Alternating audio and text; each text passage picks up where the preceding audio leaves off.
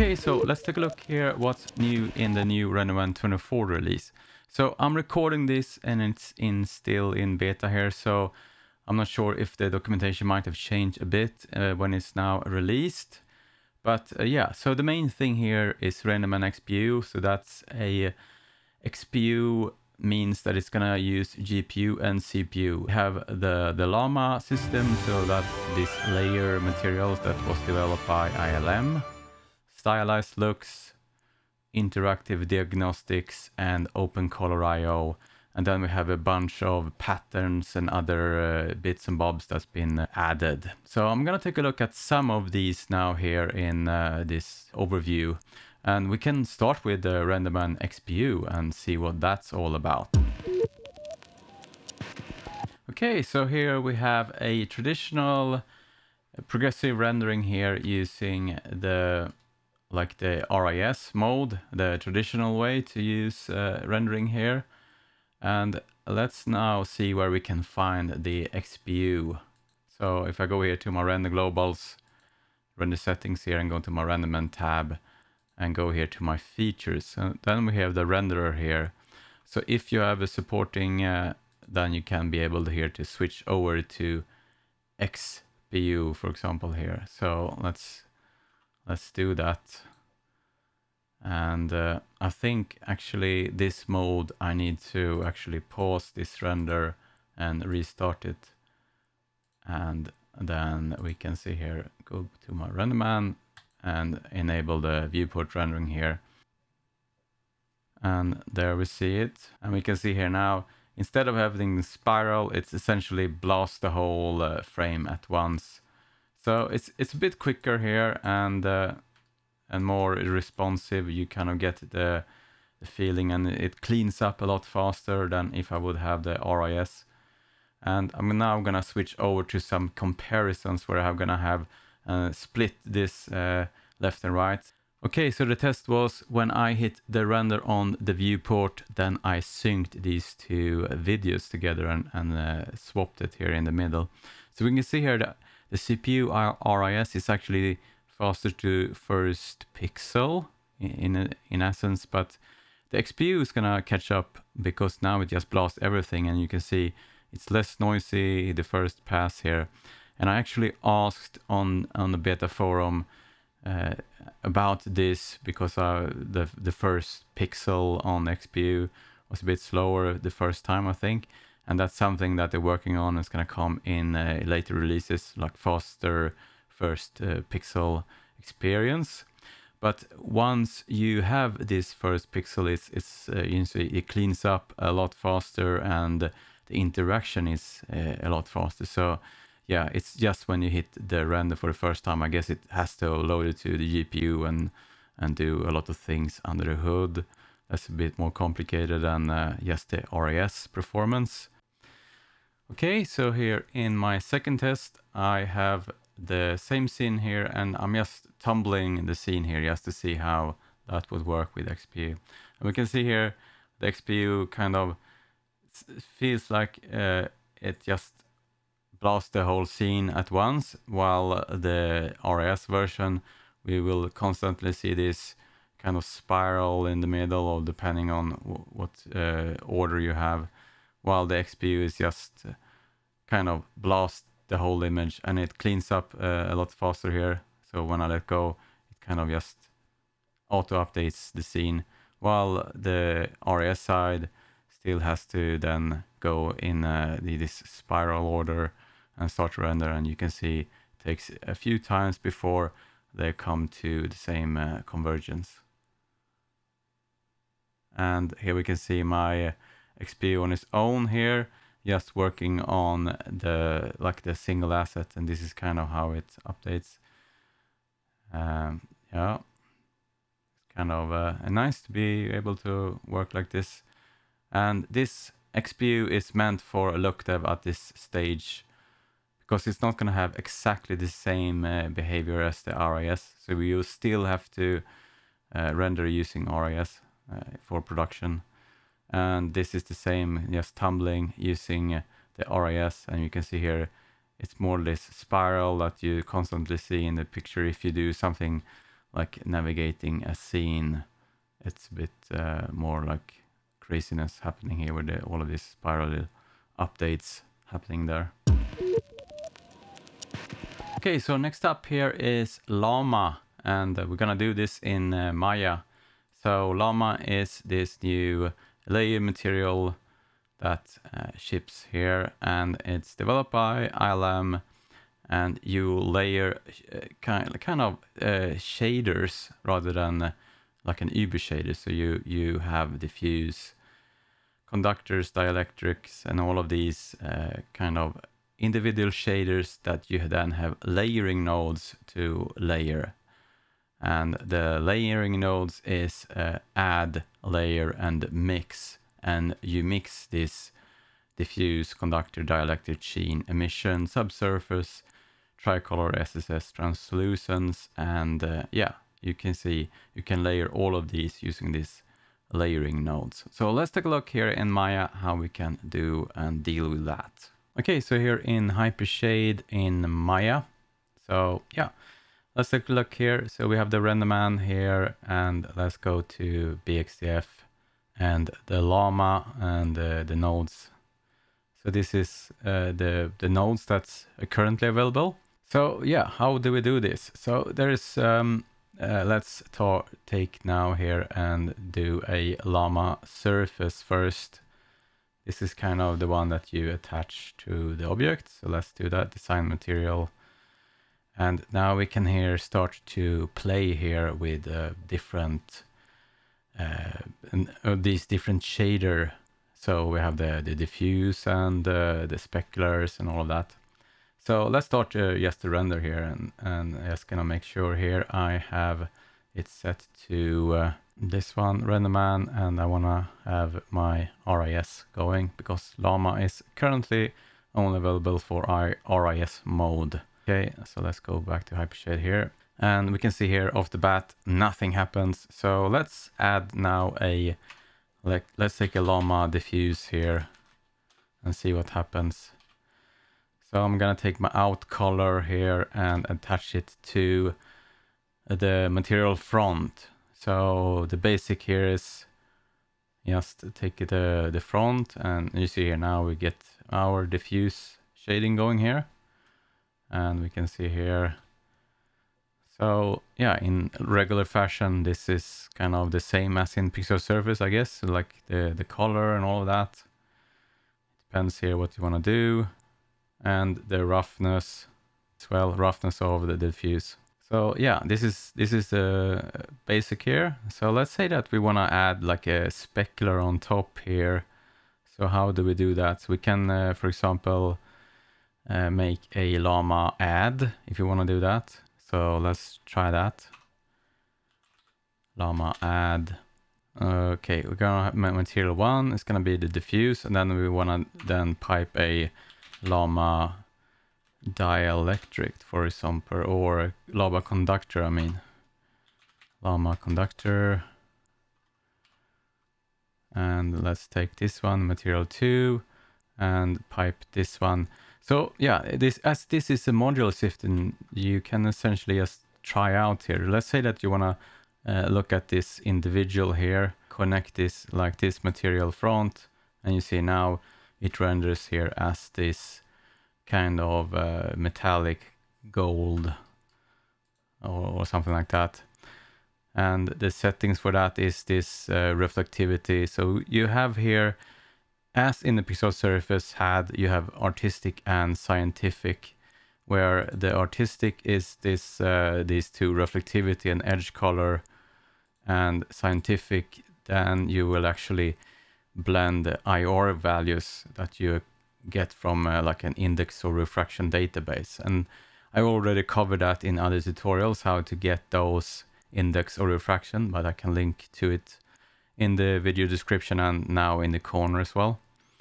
And you can see here we can set the roughness, and something here that's kind of interesting with this LAMA, new LAMA nodes, is this tail parameter that then you can fudge. Like if I go in here and take this, zoom in here, we have this tail parameter that's kind of secondary specular fudge or roughness value that you add.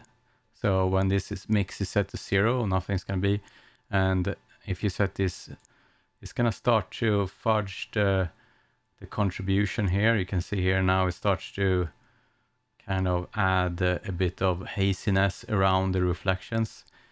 And I think this one gives more realism. It's a bit like the Pixar surface had this GGX that also gave this, but now you can actually art direct this and you can say here how much. So these two settings essentially, I would think it's a bit like combining the traditional specular and the rough specular, but you now have it in one lobe here, and you also have a bit more user friendly way to interact with this. And yeah, I'm not gonna go through everything because to be honest, I haven't had time to dive into each of these into every nook and cranny. So yeah, but you can do anisotropic, you can do iridescence, and with like thickness values and stuff like this. Yeah, so but let's say that we want to make a plastic, and you need diffuse and a specular. So I'm just gonna take this over here to let's take it back to artistic. Let's take reflectivity, just dial this down something less reflective here, and edge color. Yeah, so that's kind of the base for this. But you see, if we're gonna make a plastic, you might want to have some color. So then we can add this. So this is where the LAMA add comes into play. So let's hook this one up now, and we will get the diffuse and hopefully the specular. And we can see here now I only get the diffuse. So let's take a look here, and that's because my weight here of this component, the LAMA conductor here, is set to 0, so it's not going to be using that one. So let's now, this is kind of the order, and if I now add the weight here, now we can see here that we start to get this specular reflection here, and now it starts to look like a plastic. So yeah, let's take a look at that. And let's say that we want to add like a logo using metallic on top of this. Let's take a look at how we can do that. So we can say LAMA layer, for example. I want to layer something else on top here. So we can say that we want to use this portion here in the base and hook up into here, material base. I want to hook something on top here using a mask. So let's take this first and just hook this up. So now we have essentially prepared to add another type of layering or another type of effect on top here. So yeah, let's say LAMA conductor, or yeah, like another LAMA conductor, and we want to set this material top. So now we here have like metallic on top here. So let's take a Pixar texture and hook up a node or a mask that I have exported for this geometry. Or we can do it simple here. Let's take a Pixar checker or something and take this into mix. And let's take a manifold. So I want to repeat this checker here a few times so we can see. Pixar manifold 2D and result into the manifold. And let's see here. I want to repeat this like 8 times. And now we can see here, now we are mixing between this plastic and this metallic using this mask. But now let's hook up a texture instead of this checker here, so we can see what happens when we have something more realistic, like a production stuff. Yeah, let's do that. I'm gonna browse here to my source images. Okay, I wanna convert this. Okay, so there we have this now the logo here with 24 on top. Okay, so let's now spice this up a bit here and add another type of effect on top. So let's say they want to do something like a varnish on top here, so we can do that as well. So I'm gonna make another layer. So I want to have like a glass that totally covers everything with some kind of thickness. So let's take a look at that. I'm just gonna scoot these over here a bit and make another llama layer. Okay, so I'm setting the base material and bypassing this one here again. So let's take this, where is it? And my dielectric. I'm just gonna tune this here first. So let's pipe it in there and take a look here. So we can see here now it doesn't render correctly here. And that's kind of because of this compute opacity. And that's something I set here on my surface node. So yeah, if you have opacity, you have to set this. I guess it's like an optimization. If you don't need opacity in your material, it will probably be a bit faster. So yeah. And same here goes to interior. So that will be like absorption and this type of thing. So I'm gonna use absorption. So I need to set this as well.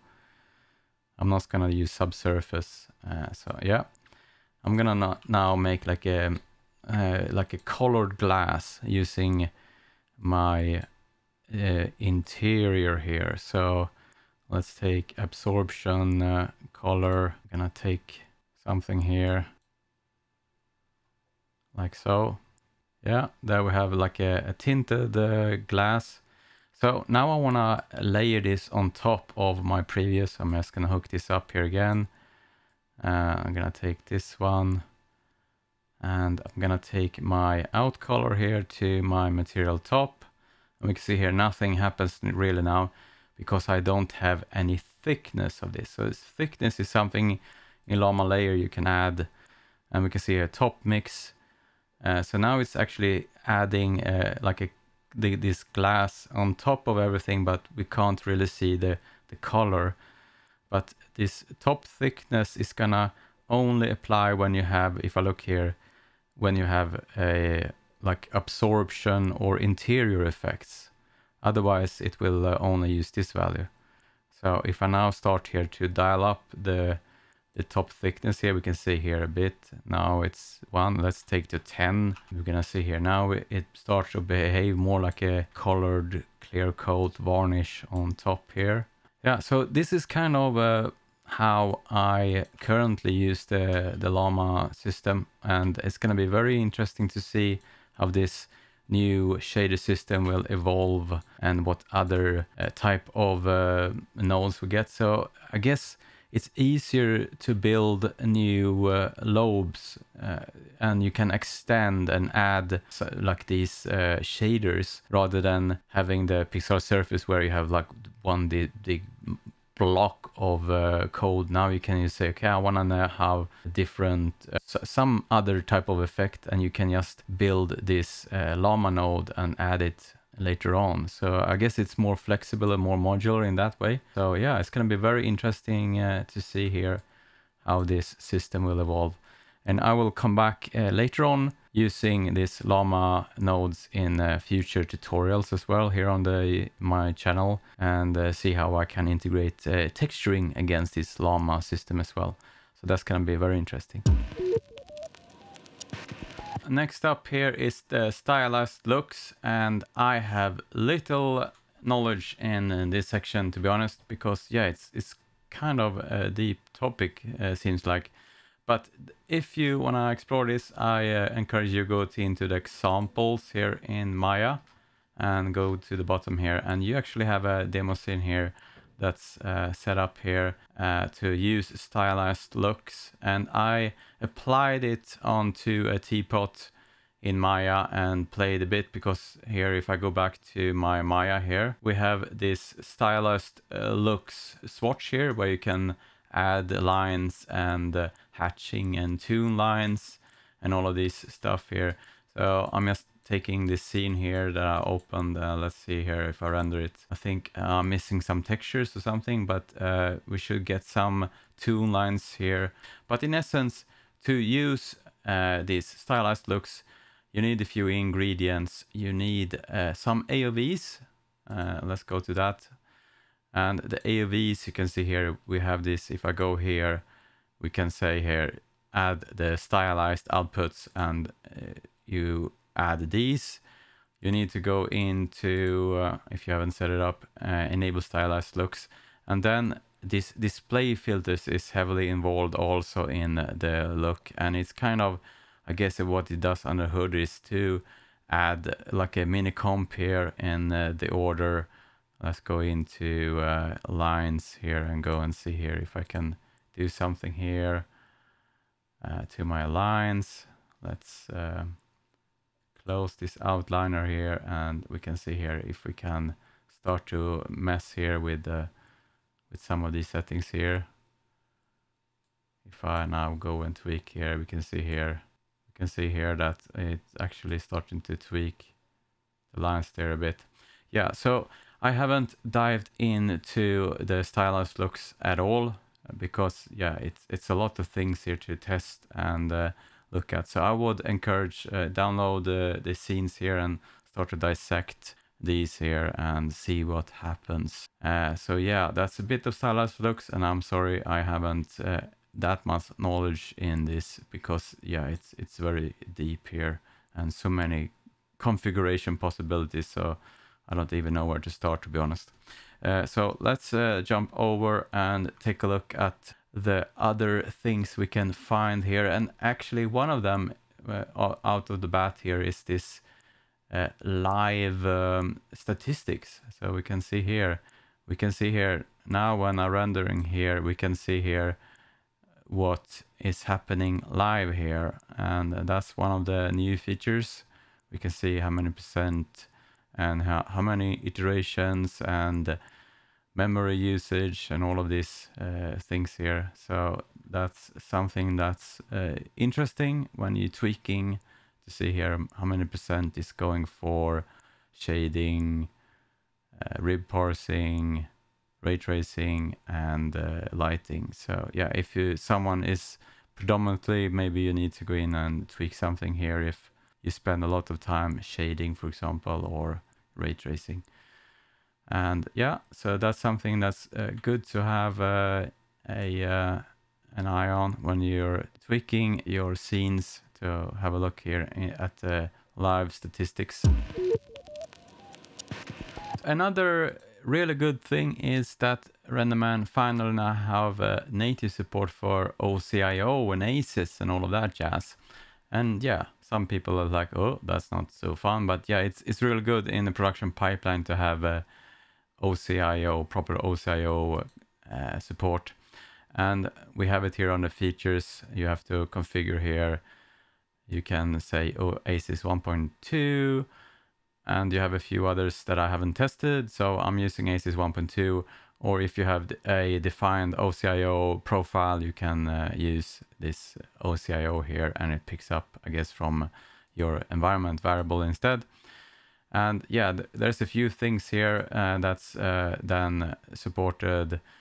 For example, if you go to here to it and open this one up and go to preferences, we can see here that make sure that you have your preferences set for the proper OCIO. So let's go to preferences. Let's see where it is. It's behind here. And go to color management. This is new here, and now it looks here that it's using my ACES 1.2. And you then guess here you get input and outputs. So view, input, color space, and let's see here image. And yeah, let's render to it rather. Go here and take it and see here view, image, color space. So it's scene linear, and in my case that's ACES CG. Okay.